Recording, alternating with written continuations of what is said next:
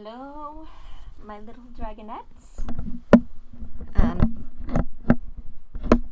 I don't know if I have it off to here, if you can hear me or not, so,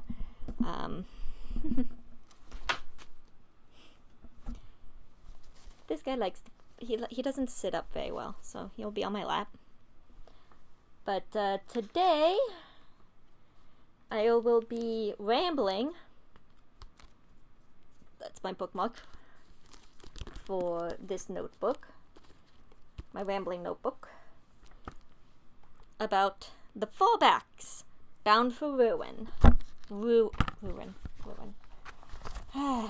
Let's get closer to the camera so you can see the cover. Yes, it is a D&D book.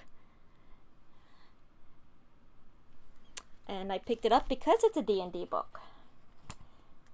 And you are going to be in the way, so sorry.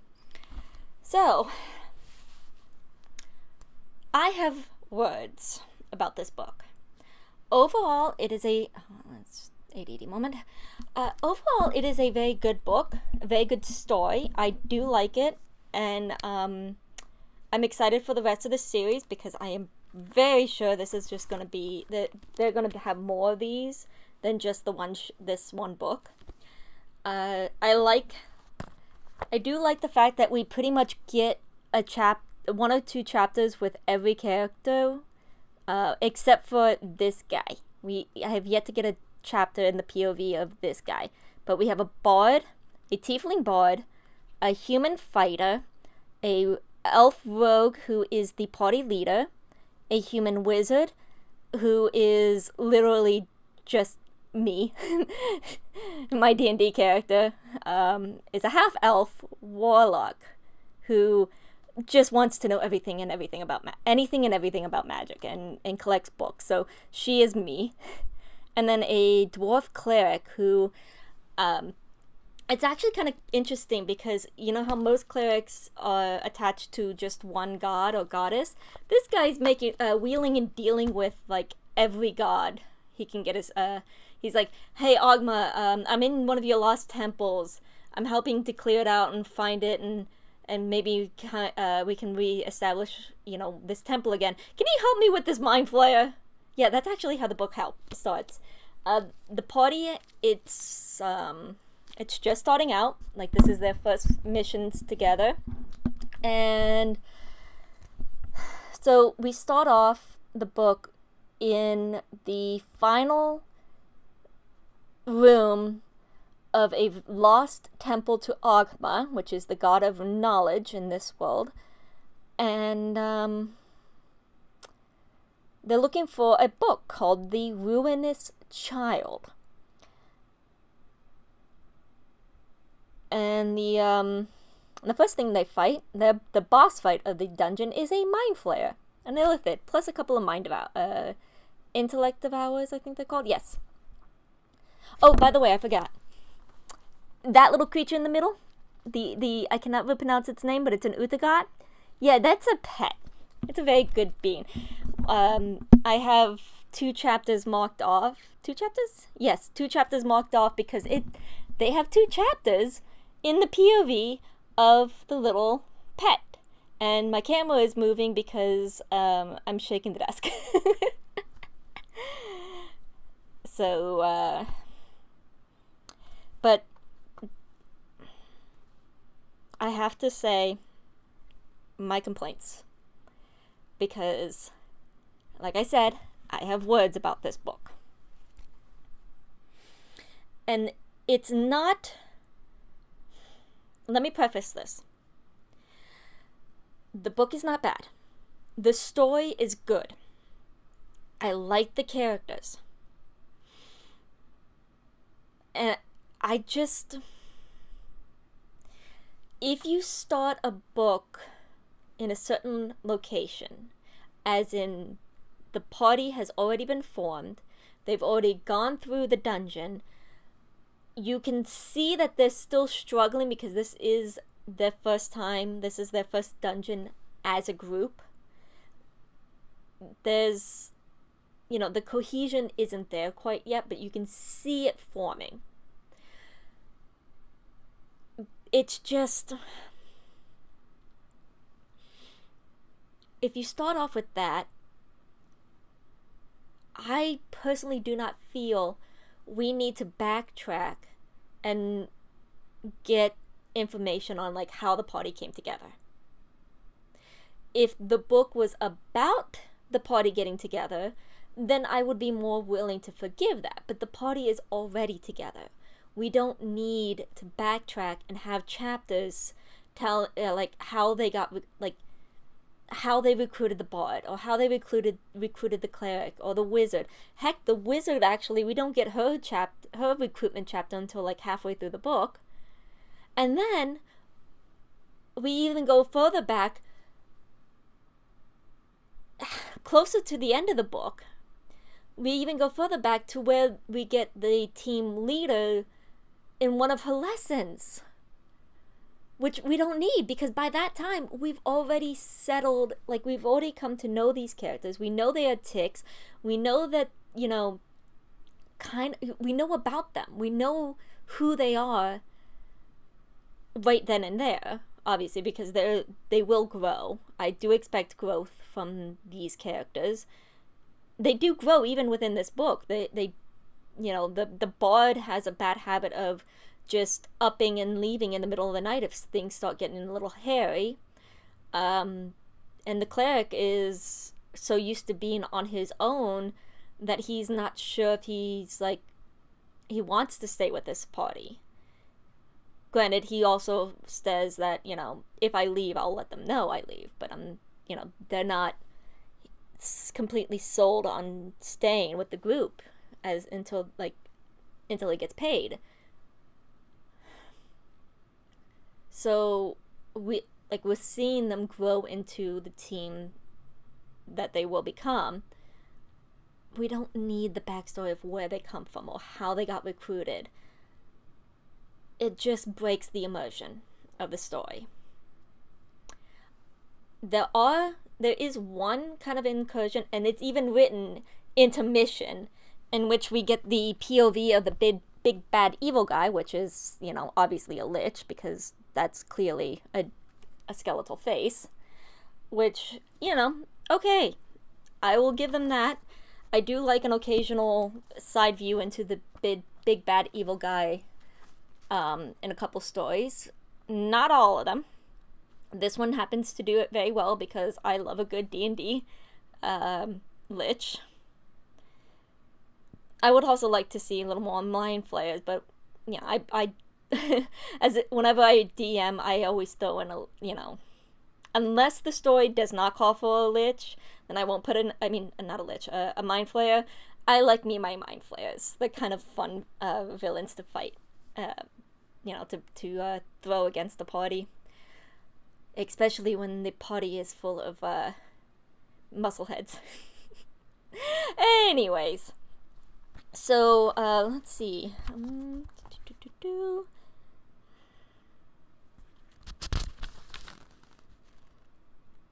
So, like, again, I don't think the big bad evil guy was necessary, but again, it was fun. It's just, my main issue is the chapters that go back in time to we don't need the back in time. We don't need the past. If we start with the party together, we don't need the past.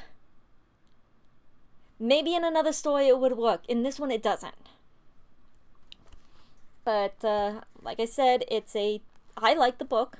I really enjoyed it. I like the story. I want to see where it's going.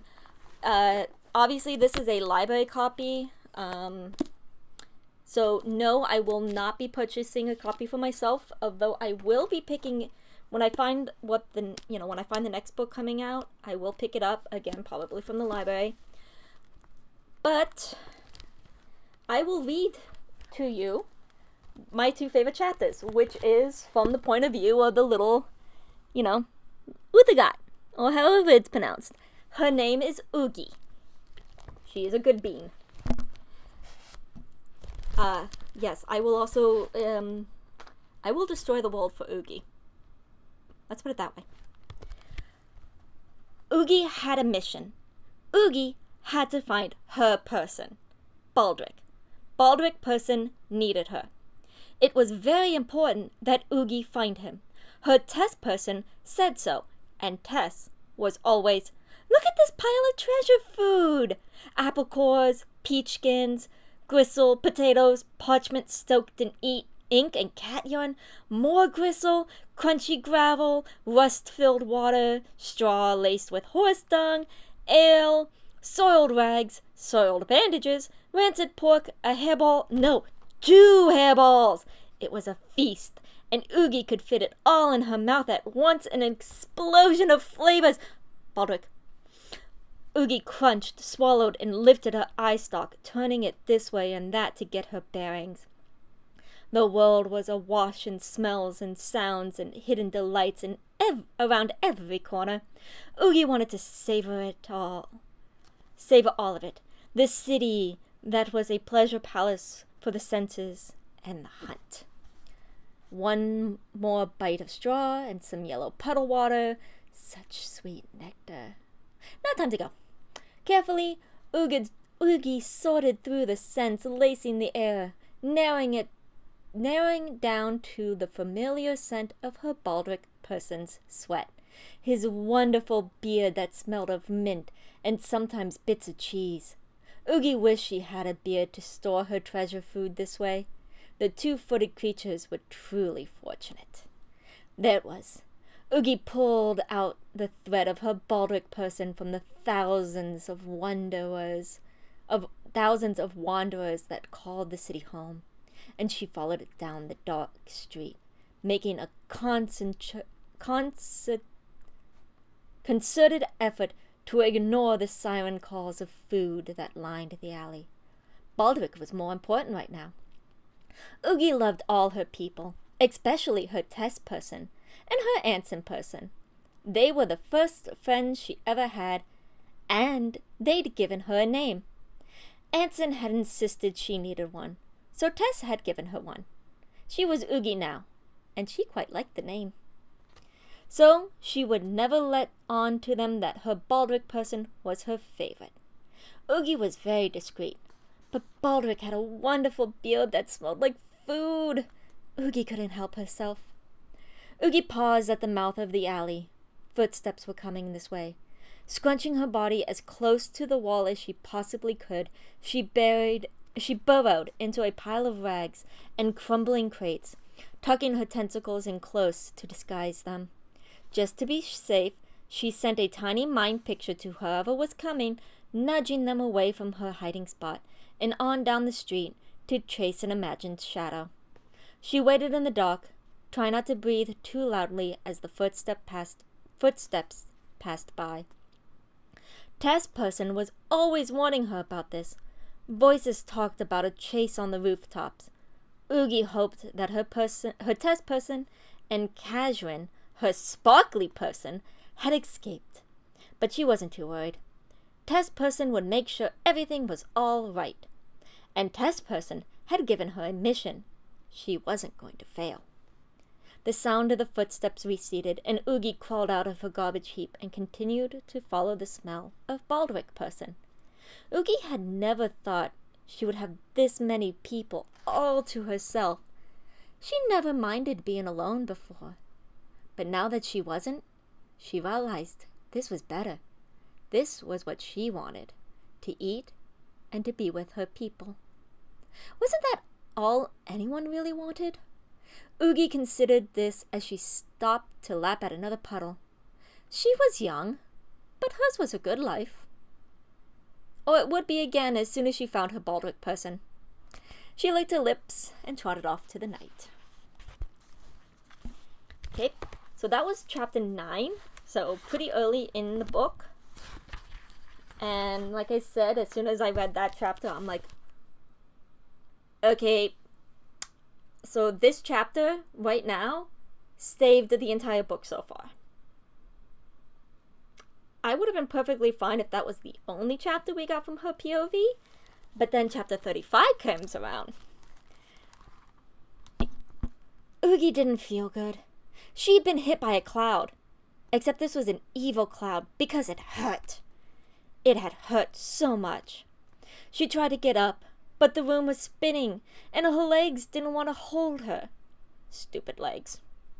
The air smelled and tasted like something she wanted to spit out.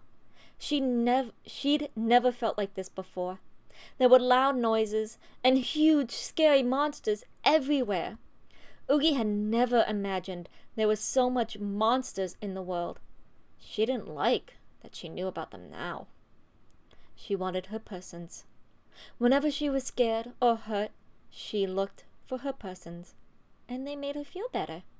Her Baldric person, with his magnificent beard, made her warm and happy inside. Casuan person created wonderful, sparkly things with her hands, and she was always giving Oogie treats. Sometimes at night, her Lark person would sing to Oogie in the most beautiful voice in the world. Whenever she wanted pats and scritches and the finest belly rubs, her Anson person was there. And her Tess person. Wait, her Tess person was lying on the ground. She wasn't moving. Had she been attacked by the evil cloud too? An angry growl came from Oogie's chest. If someone had hurt her Tess person, she would rip them apart and eat them. Then she would vomit them up, just so she can rip them apart and eat them again. But a Tess person wasn't getting up. Why not? All of her persons had been hurt before, but they'd always gotten up. Why wasn't her Tess person getting up? Oogie planted her 3 feet beneath her, and with a mighty grunt, she pushed herself up, using her tentacles to keep herself steady. Her back foot dragged behind her as she moved towards her Tess person, but it was all right. Oogie had been hurt worse than before. Oogie had been hurt worse than this before. Oogie was tough. When she got closer, she saw that her Tess person's eyes were closed. She must have fallen asleep. Well, Oogie can fix that. She went right up to her Tess person, scrunched down, and gently head-butted her shoulder, whining the way she did when it was time for treats. Those headbutts always made her Tess person laugh. Oogie adored that sound. Her Tess person didn't wake up. Oogie nudged and whined again, even going so far as to lick her cheek, even though her Tess person did not prefer this. But it didn't do any good. Oogie hated this. She was scared and hurt, and nothing she did made any difference. There were still monsters everywhere, and her persons couldn't help her. So she'll just have to help them instead. Standing straight, Oogie planted herself beside her Tess person and made her body as big as she possibly could, stretching her tentacles and bulging her eye stalk. She knew she would never be as big as the other monsters, but that was all right too, because even though she was afraid, Oogie could be brave. She would be brave, and she would protect everyone, because that's what you did for your persons. Alright, so those who watch my videos who have no idea about D&D and the creatures, the Utaga, or however it's pronounced, because I've actually never used these before, they are literally a 3-legged walking mouth and stomach. They are the garbage eaters. And they have like these 2 very long tentacles that I guess they can use as kind of hands to sweep into their mouth. And then like 1/3 tentacle that's got like 3 eyes. I mean, they made it very small in here, but they made her like a big roly-poly kind of thing, where some depictions have the tentacles being much longer, the eye stalk being longer. It depends on the artist. But it's essentially a 3-legged walking mouth and stomach. 3-legged, 3-eyed, 2-tentacled. And apparently, I did look this up after reading the book. They can be obviously, the book made it so, but they can be intelligent to a certain extent. So this depiction of her is not out of the realms of something possible within D&D, and part of me now wants to kind of make an NPC with not a, well, not a full-on pet like Oogie, one that has like a, I guess, working relationship with one. I'll have to work that out. But yeah,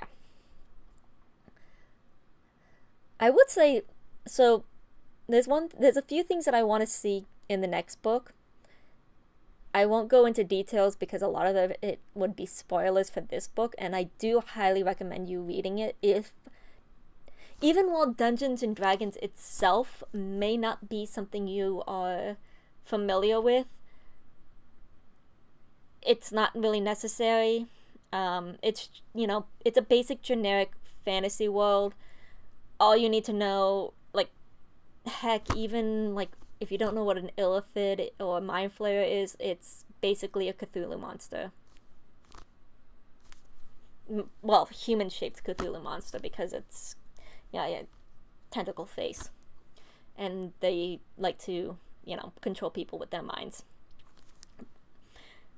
They kind of do explain the creatures visually, so you don't, like, again, if you're not familiar with D&D, they do explain what things look like. Again, the internet is a thing, so you can also easily look up images. If you are a D&D fan,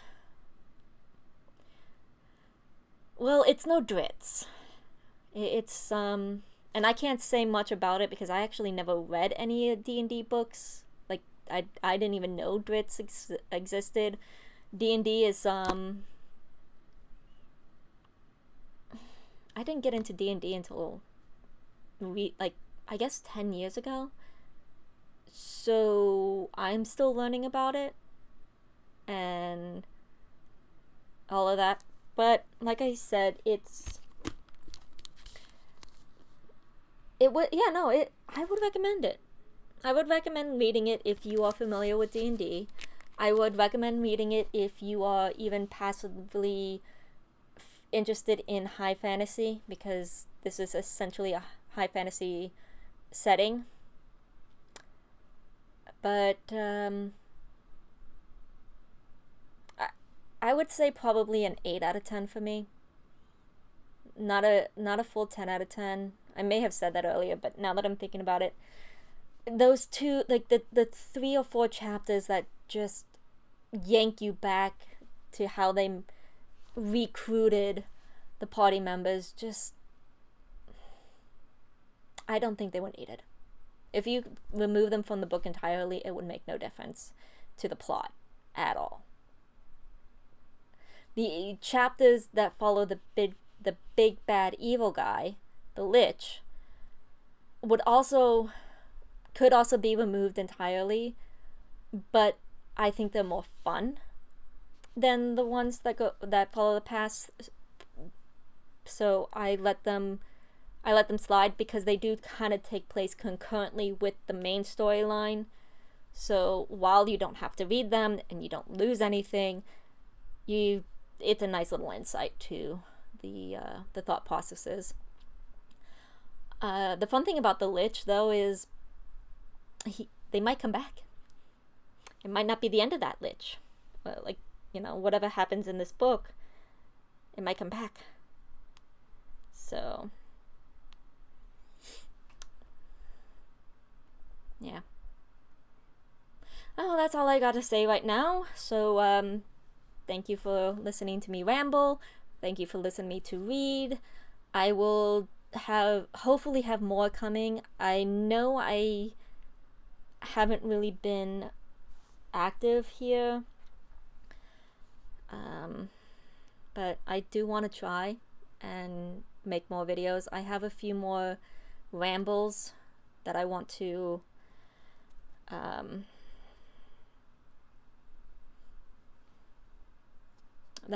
record, but I don't have, like, most of them are for audiobooks, so I don't have a physical copy to hold and read from. And some of them I can't even put my thoughts down into paper. They will have to be legit rambles. So, yeah. Thank you for coming, my little dragonettes. And I'll see you all later. Please like, comment, and subscribe. If you have anybody who you think would be interested in any of these books that I have and my thoughts on them, feel free to share. Bye!